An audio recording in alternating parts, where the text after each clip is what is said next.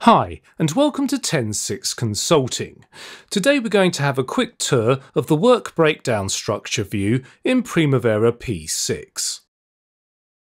The project's work breakdown structure is managed from the WBS view in P6. You will need to be in this view in order to create or modify your project's WBS.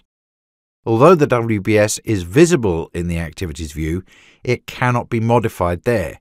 You must be in the WBS view to make changes. In the WBS view, you can add and delete WBS elements.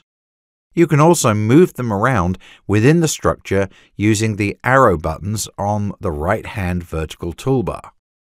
You can also drag and drop elements using the mouse. Place the cursor to the far left of the WBS table area until the mouse cursor shows a white box below the arrow. At this point, you can click and then drag the WBS element to a new location.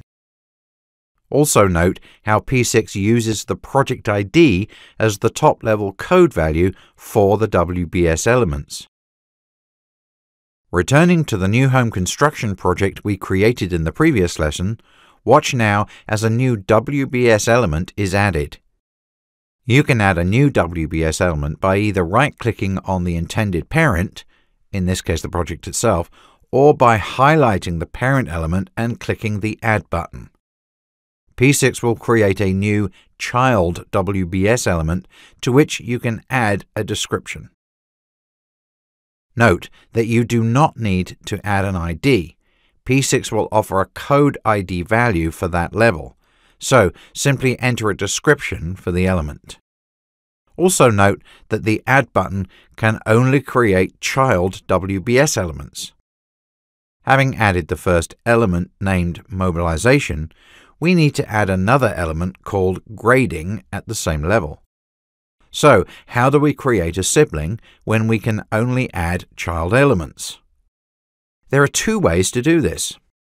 The first option is to click on the project level and add the child element from there. This places a new child directly below the selected element. You will then need to use the down arrow button to move the sibling to its correct location. The second option is to click on the mobilization element and add a new child element there, and then use the left arrow on the toolbar to outdent the element and make it a sibling of the mobilization element. The latter of these two techniques for creating siblings is recommended because it keeps the WBS elements in the correct order on the screen. If the first option is used, the WBS code will be correct. However, you will have to use the arrow buttons to adjust the order. With either option, you will have to use the arrow buttons to create or move the sibling to its desired location.